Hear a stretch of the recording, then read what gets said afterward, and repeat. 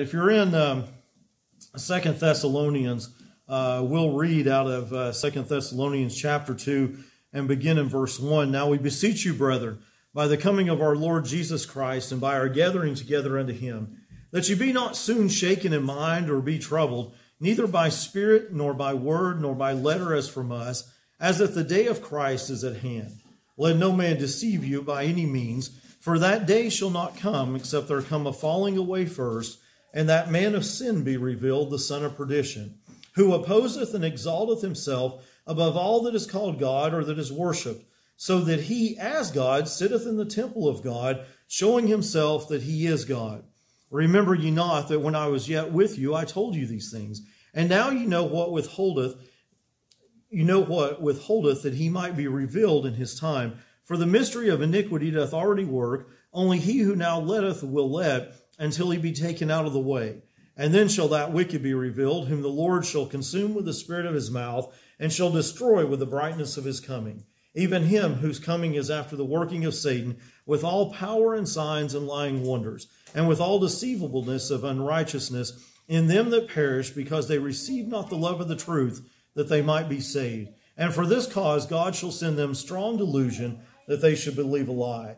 And they all might be damned whom believed not the truth, but had pleasure in unrighteousness. But we are bound to give thanks always to God for you, brethren, beloved of the Lord, because God hath from the beginning chosen you to salvation through sanctification of the Spirit and belief of the truth, whereunto he called you by our gospel, to the obtaining of the glory of our Lord Jesus Christ. Therefore, brethren, stand fast and hold the traditions which ye have been taught, whether by word or our epistle. Now our Lord Jesus Christ himself and God, even our Father, which hath loved us and hath given us everlasting consolation and good hope through grace, comfort your hearts and establish you in every good word and work. Let us pray this morning. Our Heavenly Father, Lord, we're thankful for the day and for what you've given to us. And Father, we're thankful for the time that we have.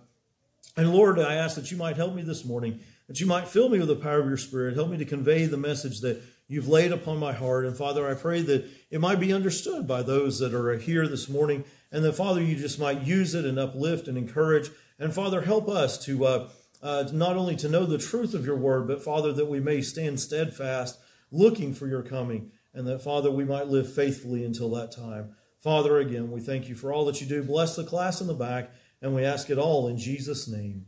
Amen. As we think of this particular subject, and again, I've entitled my message, The Rise of the Beast. This being the first part, we'll look at the man of the Antichrist. Next week, his methods and his mark. We'll be in the book of Revelation, chapter 13, if you want to read that this week. And that is where it talks about the mark of the beast and his number, 666. Forever that I've seen people, they've turned down change because it came up to that number. Your receipt comes out to that. It's like, oh, you got to add a penny, do something different. They get a little superstitious about that number. I had my phone number one time was 1666. It didn't bother me a little bit. I see it a little different. Not that I'm portraying that number. It's been sung about in music and other things, and they've done that just as a form of again, because it's anti-society, and the reason they promoted it, and all those things they did just to get some attention, probably sell some albums, to do those kind of things. It's always been one of those things they've thought about, and again, we've seen a lot of myth and stuff about this particular stuff, but the Bible says it is truth, and we need to understand. And why do we study prophecy? As a matter of fact, 2 Thessalonians, I think, gives one of the best examples of why we need to know some of these things. And the first one is being because he said for truth. These people at Thessalonica had been deceived. They had been told some different things. Paul writes trying to set some things straight. He said, I told you about it. You had some bad information, and now you're a little deceived. You're a little confused. And so there is a truth in the Word of God, and we need to know that truth. But we need to be careful that some people get carried away with it. That's all they focus on. That's all they study, is they study prophecy and they do those things. We need to have a balance and stuff, but we need to know and understand because it is recorded in God's Word, and we want a good knowledge of all of God's Word. And secondly, it helps us to know God's program. Things are coming, and there are things to come.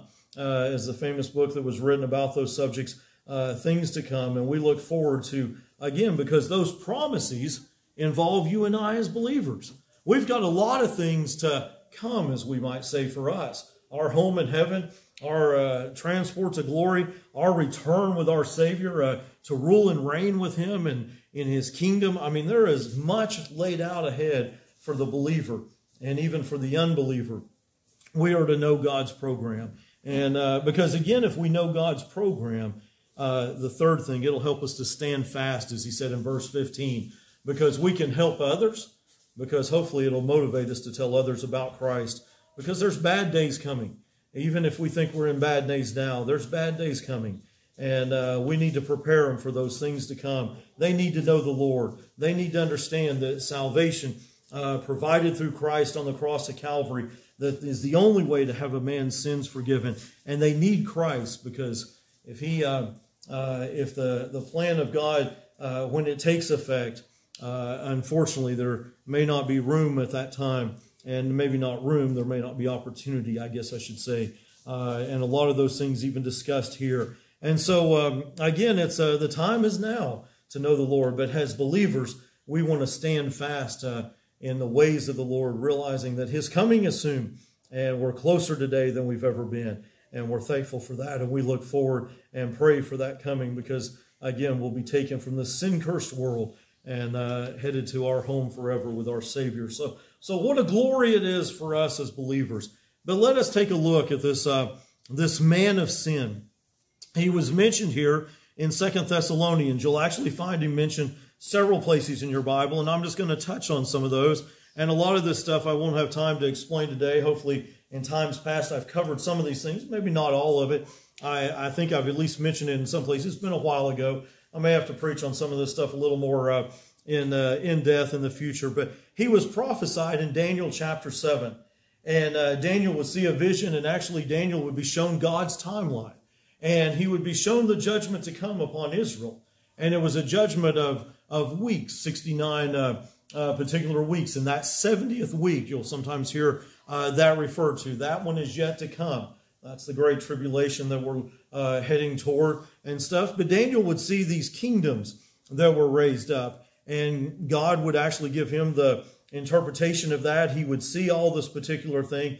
And he would see the kingdom of Babylon. It was represented by a lion. He would see the kingdom of Medo-Persia, which was represented by a bear. The kingdom of Greece that would overtake it, represented by a leopard. And you'll even see some of these same things mentioned in the book of Revelation as that. And then a fourth kingdom that was not mentioned by name, but most people feel that that was the kingdom of Rome that was present in the time of Christ and that would take over, and again, their control of the world. And then you'll actually see a fifth kingdom to come, or at least I feel he'll have a kingdom. He'll rule for a while, and that'll be the kingdom of the Antichrist. And so we'll at least see that, and he'll actually come out of some of that. There's a lot there, again, that we won't take time, but Daniel chapter 7 and 11 sort of speaks of when he will come, and he'll have a kingdom. But even there, think about that. His kingdom will be short-lived as far as that, because there is a kingdom that come that will have no end, that will take his place, and the kingdom of God will come. But the Antichrist, in Daniel chapter 7 and verse 11, it was said that he would speak great things. It was also said that his body would be slain, that he would be destroyed, and even cast in hell. And the Bible records all that in the book of Revelation. We know his end. We know everything about him, really. Maybe not everything about him, but we know, again, God's timeline for him. And yet Satan will still attempt, thinking he can win. You have to understand Satan's mindset. It's always been about pride. It's always been about taking over. And even all that we know in the Word of God, knowing the victory that believers have at the end, Satan doesn't believe that. He still thinks that he can overtake the things of God. And he's the prince and the power of the air. Understand, let us never underestimate the power of the devil, because he is mighty, and as far as what he's able to do and the control that he has in this world. But yet our Lord and Savior and our Heavenly Father, they are mightier than him. And the day will come when he will be put away and sin will be put down. This Antichrist is also called the little horn. He's referenced to that in Daniel chapter 8 and verse 9, and also through the book of Daniel, because it speaks of a horn, again, a power figure coming out of some of the other kingdoms. And again, those things, and there's a lot into that. Revelation chapter 13 even makes a reference to that. And you see that when it talks about those horns, it's actually talking about, it speaks of the ones on the animals, but it talks about taking some control and having power there. But one of the titles given to him, the little horn, and you'll see that in the book of Daniel. And again, sort of running through some of this just to give you an idea, because we're going to speak primarily out of Thessalonians here for a minute. He's also referred to, or at least the event that he causes when you read your Bible, the abomination of desolation, Daniel chapter 9 and verse 27. It's prophesied in there, and I'll read that one to you, chapter 9 and verse 27 of the book of Daniel. And it said, "And he shall confirm the covenant with many for 1 week, and in the midst of the week he shall cause the sacrifice and the oblation to cease, and for the overspreading of abominations he shall make it desolate, even until the consummation, and that determined there shall be poured upon the desolate."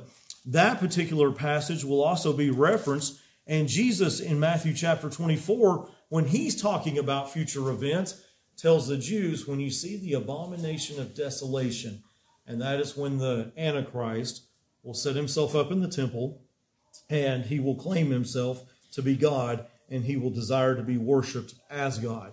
Now, that presents one problem in your Bible. There's no temple right now.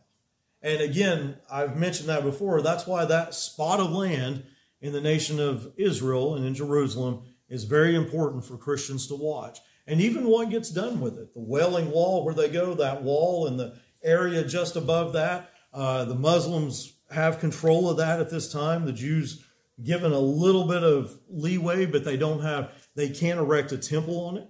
They can't worship there. But someday all that'll be taken care of. And it'll be interesting to see when it comes. They've already got all their stuff, if you will. You can search some of that, find pictures of it. They've got what they need. They're going to rebuild a third temple, and that third temple will be necessary for the Antichrist to fulfill this particular portion of Scripture. But those things are yet to come. And so as a believer, we watch some of that in the world. We may see some of that before we're taken out. But again, he's referred to the abomination of desolation. You read about in Daniel 9, 11, and 12, Matthew 24, verse 15 through 18. And that happens 3.5 years into that time period we call the tribulation. It's a 7-year time period. And he'll set up in the middle of that, and it'll be in that third temple, but he'll set up to be worshiped. And that's exactly what he is. That's what Satan wants. They desire to be worshiped like God is. They want to be in that place. And even when you look at the fall of Satan, that's everything he ever wanted. He wanted to be above God. He attempted, when he was Lucifer, the anointed cherub, he wanted to ascend above God. And therefore he was cast out and cast down. The prince of the power of the air. He still wants to do that. He still thinks he can. And the Bible declares that. But again, in the end, our God is victorious. So when we look at the Antichrist, a lot about him, and can't fill that in, but just to give you a quick time frame, you and I are looking forward to that catching away of the church, that calling out. Many times we call it the rapture. The church will be taken out. And we believe in that because, again, we're taken out before the wrath of God comes upon this world. After that, there will be a 7-year time period called the Great Tribulation. And the Jews will be drawn back to God during that. And so you'll see this man highly involved with setting peace up with the nation of Israel. And then he will again set up in the temple to take the place and to where they are actually worshiping God. He will set his image up and then him up to be worshiped as God. But let's look at his time to come and what Thessalonians says as Paul writes unto this church at Thessalonica to try to set some things straight with them. And Paul says that this time will come after a falling away.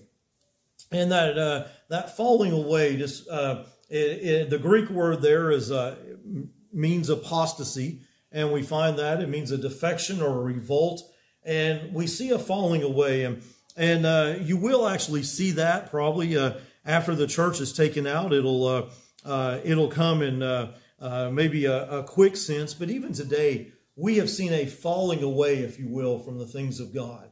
We've seen churches fall away. Matter of fact, there's a lot of them anymore. They don't uphold the Word of God. They surely don't attempt to preach it. They don't attempt to teach it. They've done everything but go around in circles. They've truly fallen away from the faith, if you will. There's many who claim the name of Christ that they don't preach the gospel in any shape, form, or fashion. They've got into telling men what's good for them or what they want to hear. They've got into just trying to be a social club or more of a civic group or some group that'll go around and do good things. And we've got away from what the truth of the church is. And so we can say in Christianity in general, there's been a falling away and that there has been an apostasy. We see that in our day. It will only get worse. And especially after the church is taken out. And I think even in this passage, when you read down, the one thing that hinders the Antichrist and the work of that from taking over is because of the power that holds it back. And I think when you read through that and you see that, and it speaks of the one, it says in verse 7, he who now letteth will let until he be taken out of the way. I think that refers to the Holy Spirit. And I think because of the Holy Spirit in the church, things are held at bay until they'll be taken out. And I think when the church is called out in the rapture, they'll be taken out. And then the Antichrist will have rule, and Satan will have nothing to hinder him. And again, we believe in a pre-wrath, pre-tribulation, taking out, catching away, rapture of the church. But if we believe in that imminent return of Christ, we have to realize that the man who is the Antichrist is alive on the earth now. Now a lot of people, if you ask them and go around, there's a lot of people, if they say about it, they've got a name for somebody. Every now and then it'll come up, and especially if you search some of that, they've picked out some people who are prominent or whatever. Just understand that God can take whoever, not necessarily God, it'll fulfill the prophecies. Satan can empower whoever, raise them up to be what they will be. And again, they'll come out of a lot of the things with the many fill. They'll come out of the revived Roman Empire, out of the Europe and some of that area, and some of the things they'll do. But we're going to look at a few things about him real quickly this morning to just give you that. But understand, a lot will teach that it'll be somebody evil in the past, like a Judas. Some might even throw out, whenever we think of evil people, we always Hitler's name it and far down the list. It's not going to be somebody who's already lived. Again, you got to look at the principles of the God's word, that everybody has a place of death, a place that they die, and they die once. They'll die a second death spiritually if they didn't know the Lord. So it's not a reincarnated evil man. I think it's a new man, somebody that will be raised up, filled with Satan, and he will be Satan's Superman. So his time is coming that he will have a time in the world during the tribulation. He's living now, but once the church and the Holy Spirit are taken out, his reign will come. The first 3.5 years of that 7-year tribulation, he'll do nothing but promote peace. He'll be the answer man. He'll be a charismatic man. He'll sign peace agreements. He'll be the one who has the answer for all things. He'll sign peace with Israel. He'll sign peace with the world. And that's why we see the forerunning of all that today. Because what does everybody talk about? Peace in the Middle East? Everybody wants it. This man will actually save Israel at one point, because Russia and some of the other countries there identified in Scripture, they'll try to invade Israel. He'll actually fight some of that off for them, and he'll protect them to some degree. And that's why, again, the Jews at that time will buy in. He'll probably help them to restore their worship. He's going to be their friend for 3.5 years. And then that abomination of desolation and his true character will come out. But he's considered a man of sin if we look at his person. And in this particular passage, he's given that title, and he's called the man of sin in verse 3. And when we look at him, he is simply full of lawlessness, and he leads the apostasy, and he is empowered by Satan. Like I said, we draw a picture of him as probably somebody who is very charismatic, very able to lead, very able to convince people. But in 3.5 years, he will turn completely evil. And again, he will be that person that by his very methods and later on his mark, and that's what we'll look at in our next lesson next week, by those things he will control, and not only control the world and the economy, his side person, if you will, which completes the Holy Trinity. They sometimes refer to him as a beast too. Oftentimes we call him a false prophet. They'll run the religious world at that time, whatever it may be. And Satan will truly have his holy, unholy Trinity, that he mocks really everything that God ever did. Matter of fact, there's some question that this Antichrist, that he'll be wounded, and some think he'll be sort of resurrected or healed back to life. A lot of questions concerning that. and things you can study out. And some folks particularly see that. Not sure about, again, some of those things, just where you feel, but reading that. But there's a lot of things about what they will do or what Satan does to put this man into a place. And remember that Satan has a lot of power in this world. If you remember the magicians and those of Egypt that were part of Pharaoh, they could do a lot of the same plagues that Moses, or the same things that Moses was able to do. The power of Satan is real, and let us not downplay it. Again, as a Christian, we have great victory over that, but let us not downplay it. And when Satan is let loose and let go, this is what happens. The man of sin, empowered by Satan, he's called the son of perdition. And you see that again in verse 3. Destined to destruction is what that means. Literally, son of destruction. And Judas was referred to as a son of perdition. And that's why many people say that Judas will be reincarnated to be the Antichrist. I don't see that. But again, they carry that same title, a son of perdition. He's going to be revealed to the world. And that's interesting that he has a revelation that he will be revealed in his time. That's why I'm saying I think he's living now. Satan will bring him up at the right time. He'll be revealed to the world. I think he comes with a message of peace. I think he'll be an answer man. He'll oppose God. Notice in verse 4 it said, opposeth, and he exalteth himself above all that is called God. That says nothing but he's full of human pride. Full of, again, everything that Satan was when he was in heaven before he was cast out. And he's still full of it. Full of everything that says, I want to be above God. I want no one over me, no one to control me. And that's exactly where he wants to be. He is, again, his thing. He opposes God. He exalts himself above God. And if you continue reading there, this verse is sort of full of information about him. He says, or that is worshipped. So he desires to accept the worship that is due God. He wants it for himself. And he goes on to say, or that verse goes on to say, so that he as God sitteth in the temple of God, showing himself that he is God. That is his future place. He'll sit in that third temple in the middle of the tribulation and say, I am God, worship me. What a place that is. What a powerful person that will be. What a horrible person that will be. And the persecution will come. The mark, if you don't follow, matter of fact, that mark's not even just as much about buying and selling. It's a mark of allegiance as well. It's a mark of acknowledging and coming to and worshiping this man. He exalts himself above God. He'll accept worship as God. And remember that we are commanded in Scripture, and even back in what Moses gave, we're to have no other gods before the true God. We serve the true and living God. He's all that we should worship. He's all that we should, again, put first in our life. And we have to understand where the Antichrist wants to be. But again, it's following his master, who Satan will put him there. And so in that third temple, again, that's future. We haven't seen it yet, but it's amazing at the talk that goes on concerning that piece of land over there. It's interesting to watch. We might even see it in our lifetime before we go out. We might even see that be given back to the nation of Israel. Even when you think about it, our country putting an embassy back in Jerusalem, all the things that goes on there.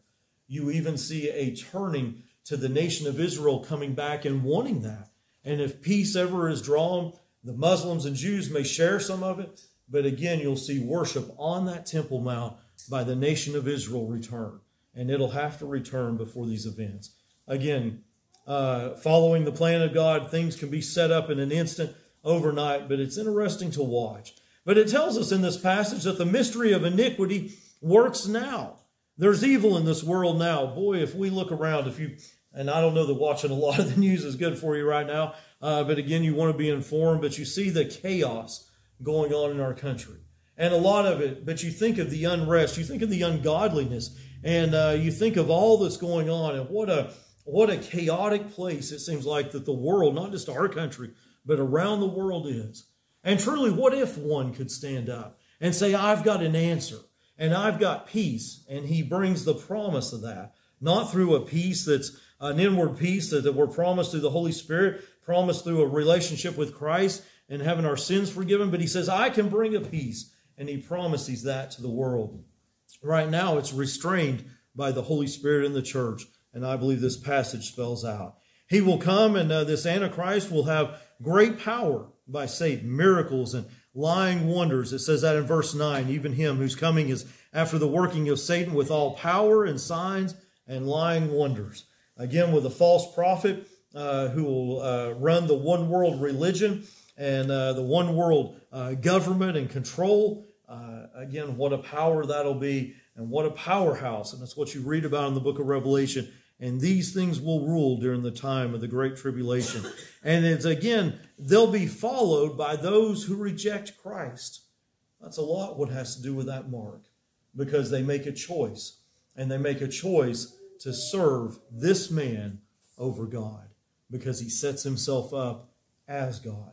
So let us understand that we should never want to set anything before us in the place of God in our lives. And hopefully we understand that. But the world will do that. He will actually, finally, he'll gather the armies of the world together to fight in that battle we read about in the Word of God, in the book of Revelation. It's mentioned in Matthew. But he'll gather the armies of the world to fight the Lord Jesus Christ at Armageddon, in the valley of Megiddo. You can read about that in Revelation 19. Again, Satan coming thinking he can defeat God. And the battle will come as the Lord comes back to the earth. The second coming is referred. He'll land upon the Mount of Olives. The Mount of Olives will cleave in half, but he'll destroy the Antichrist. And Jesus will take him there just by the word of his mouth. And matter of fact, what a powerful passage that is in Revelation 19. We see a picture of our Lord mighty in battle as he comes back to take care of the Antichrist at the Battle of Armageddon. And so we see him, we know his end because of what Scripture tells us. So as we look at this man, the Antichrist, the rise of the beast, we begin to see the filling of that, of the things of this world. Because when we look at the atmosphere, when we look at the things going on, it can't help but to see the pieces of Scripture start coming to say that this is happening in small bits. And even as we look next week and we find what he controls, and we find about him controlling the economy, controlling the things of the world, controlling who one worships, and again seeking power through peace in the beginning. What a thing that will be when the world decides that that's who they want to worship, and they choose him over the Lord Jesus Christ. But it comes back that we study these things and we look at prophecy, back to what we said at the beginning, that we know the truth first. That first and foremost, Jesus came to save sinners, of who all people are. All that are ever born, you're a sinner, lost and undone without him. And we need the Lord. And we need to come and trust what he did on the cross of Calvary. Believe by faith in what his finished plan on the Calvary was, shedding of his blood, and for our redemption.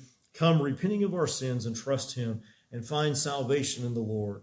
We need to do that so that we might be a child of his. But hopefully it'll compel us to witness, to tell others about, hey, there's bad things coming. And you need not to reject Christ now to be saved while you have a chance. Because even this passage, if you read on, it talks about a strong delusion. And I'm telling you, when the Holy Spirit is taken out, I don't know that, again, there's a lot of debate on this passage. But when the Spirit's taken out, I'm not sure there'll be a desire for men to come to the Lord. And that'll be interesting. I think there'll be a lot of people saved in the Great Tribulation, a lot of Jews saved. But again, it won't be quite the same it is now without the power of the Spirit who convicts and draws and does those things. People need to be saved while they have a chance. And we need to hold on to the Word of God. But it helps us to know God's program that we might stand fast in a strange world and a sinful world, that we might just believe on the Lord and be ready. Paul tried to set some things straight, and he talked about Satan's Superman. This morning, I hope that, again, we understand some things. And we look up, because Jesus is coming. Let us stand with our heads bowed this morning as we have a time of invitation, and we'll go to the Lord in a word of prayer.